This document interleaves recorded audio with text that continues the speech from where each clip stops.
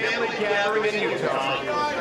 It's a little bit like a family gathering in a family with fertility problems, but, you know, we have big families there. Speaking of families, I want to tell you a little bit of a story. My son James, a few years ago, was dating this girl named Cassie. Love Cassie. Cassie's beautiful. Cassie's a musician. Cassie knew nothing about politics. She knew nothing about what James's father does for a living, and we were fine with her not knowing that. I think she thought I was a carnival ride operator. But at some point, when Cassie realized that it was getting serious, she figured out what I do for a living. She realized, oh my gosh, I have no idea what I am politically. So naturally, she went online and took a quiz. So she approached James. She wasn't sure how he'd react to the news of what she was. She said, James, I took the quiz, and I found out what I am politically. She was very nervous, and he said, well, what are you? She said, I'm a libertarian.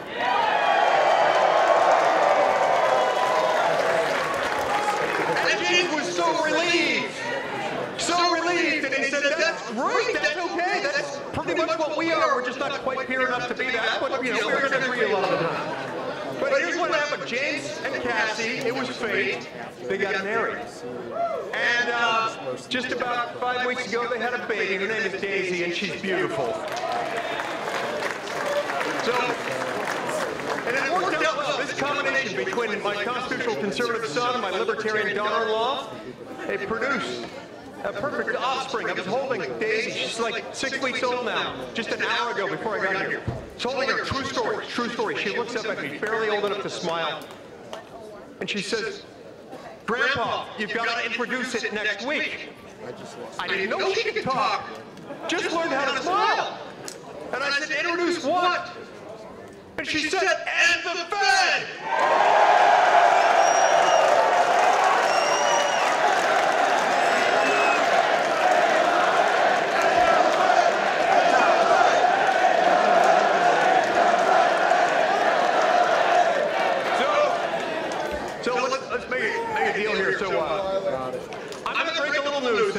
Right now, first time anyone's hearing it, next week I'm introducing the end of the Fed bill in the United States Senate.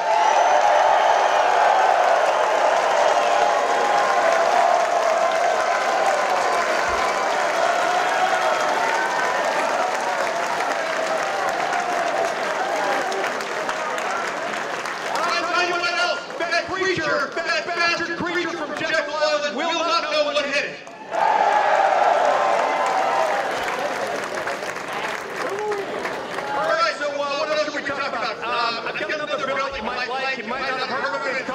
No CBDC Act.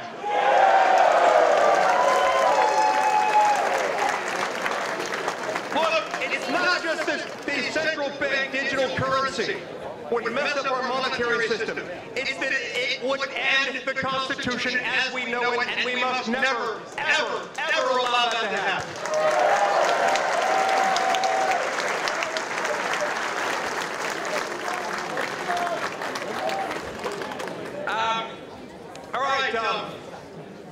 What do you guys think of George Washington's farewell address and his warning about entangling alliances? To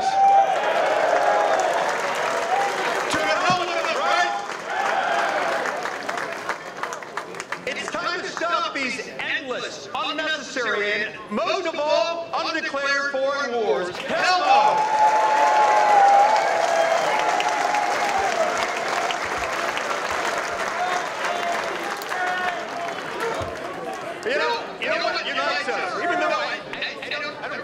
The title libertarian, sometimes my colleagues tell me that, and I'm great with that because it's a compliment, but we get to the same conclusion. Constitutional conservatives and libertarians very often reach the same conclusion on CBDC, on end the Fed, on no foreign wars, on the fact that government's there to make sure that we don't kill each other or take each other's stuff. And that's about it. If it's not about life, liberty, and property, government probably should stay out. And we should try to ratchet down government. Now, you can't always do it all at once. When you fall from a 10-story building, it's not the fall that will kill you so much as the abrupt halt at the end. So we've got to do it methodically, but it's still got to be done.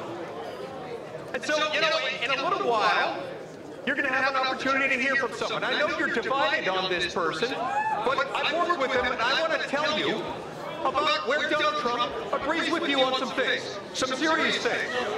You know who doesn't like? You know who doesn't like the central bank digital currency? Donald Trump, and he's promised action.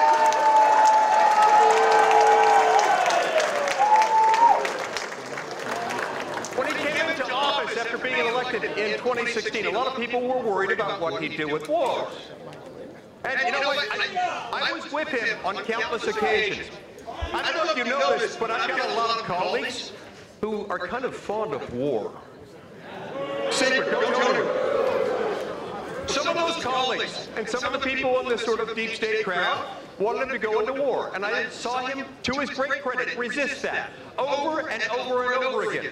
And I heard him tell me, and he was being encouraged to do this. He was tired of making those phone calls to husbands, fathers, parents, as somebody, a loved one, had died in another undeclared war. He pushed back on that. Donald Trump was also someone who took down federal regulations. He understood something. He understood something that, you know, I keep these 2 stacks of documents in my office. One stack is a few inches tall, sometimes about this tall at the most. It's the bills passed by Congress in the last year. It's probably, you know, 10, 11 inches too many, but it's only a few hundred to a few thousand pages per each year. Those are the laws passed by Congress in the last year. There's another stack 13 feet tall, 100,000 pages long, that consists of laws made by unelected, unaccountable bureaucrats. Is that just? My version of Article 1, Section 7 says that you cannot make a federal law without the House and the Senate passing the same law, presenting it to the President, and having him sign it into law. Without that, there is no federal law. Do you know who recognizes that and wants to reverse this trend? Donald Trump!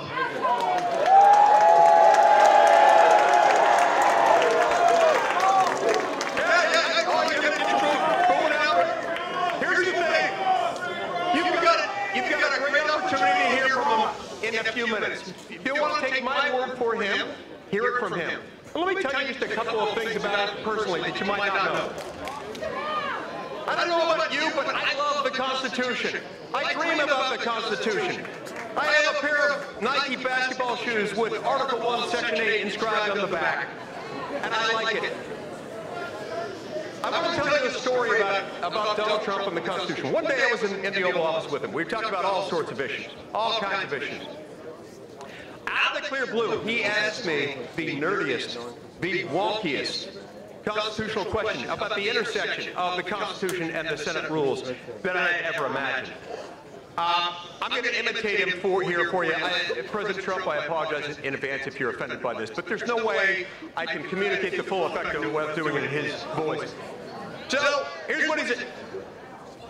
Mike, what would happen if somebody came onto the Senate floor and they objected based on the absence of a quorum while the Senate was in a pro forma session? I won't give you the whole thing. It was really long, it was complicated, and I said, sir, I could answer that question. It'd probably take me a few hours. I would have to consult a few Senate rules experts and a couple of other lawyers, but I think I can get you the answer. That's okay, I got time. Go talk to Johnny. So I found this guy, Johnny.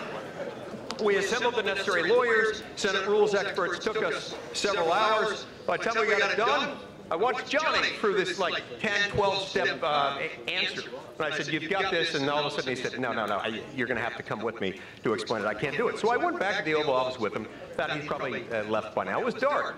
Walked in, he was on the edge of his seat. Oh, come on in. Pence, Kellyanne, Meadows.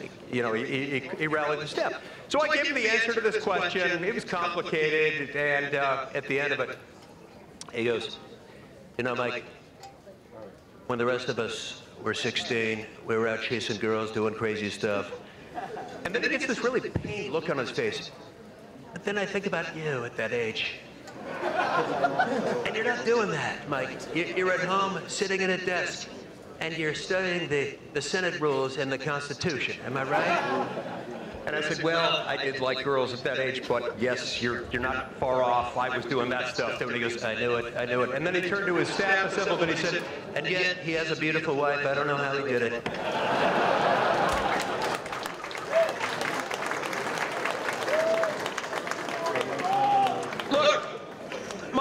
is this: the federal government has become too big and too expensive because it's doing crap it was never intended to do.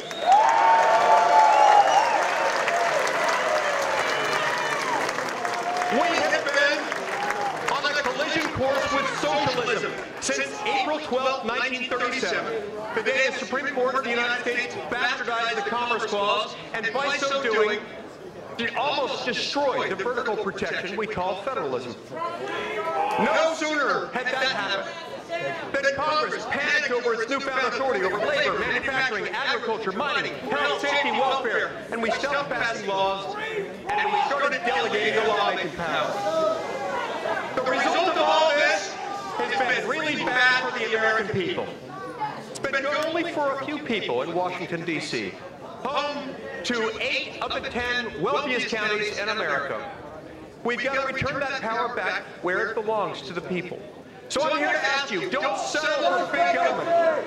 Expect constitutional government. Demand that we restore federalism and separation of powers. Donald Trump may not agree with you on everything, but I can tell you, he will agree with you a whole hell of a lot more than that nutball in the White House or anybody else on the ticket. I encourage you, take a look at Donald Trump, support Donald Trump, restore the Constitution.